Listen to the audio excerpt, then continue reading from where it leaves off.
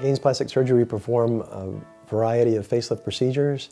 A typical facelift, or what we would call a full facelift, is performed on maybe a little older demographic. That's our patients between 55 and 65.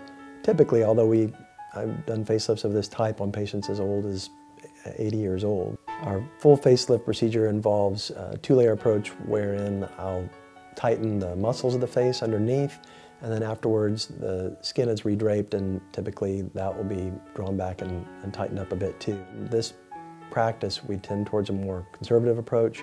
We really don't like to send patients out with what people might call a windswept look, or a look where the skin looks a little too pulled back or operated on.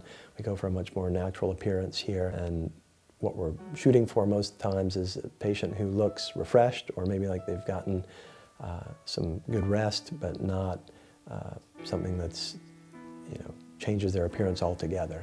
During the consultation process, we'll typically speak with the patient, and between ascertaining from the patient what it is that they're interested in accomplishing, and sometimes with input from me as well, if maybe the patients don't know exactly what it is that's troubling them, but they know there's something about their face that's changed. For our younger demographic, these are typically women who are as young as early 40s and as old as early 50s, may begin to notice some early relaxation of the facial skin and what we call jowling. You only live once, and being able to help someone with their appearance is very satisfying for me as a plastic surgeon.